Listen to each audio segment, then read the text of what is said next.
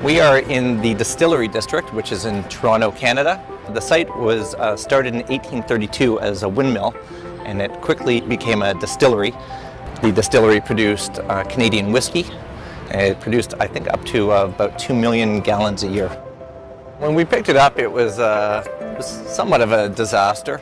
The buildings were falling apart, the roofs were falling in, there was no heating systems. It only took a year and a half, but that was about 400 workers working pretty much 24 hours a day.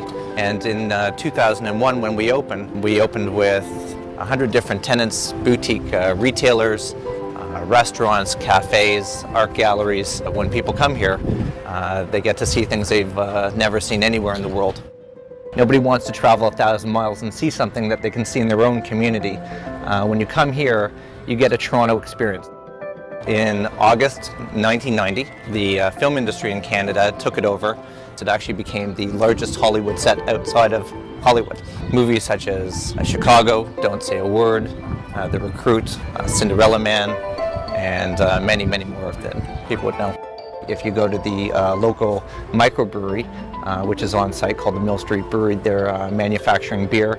You can go to our micro chocolate factory, which is renowned as the best Canadian chocolate shop in the city. We also have a coffee shop here called Balzac's, again roasting and grinding on site. There's no franchises down here, so anything you're going to consume down here will be new. They all use local fresh products.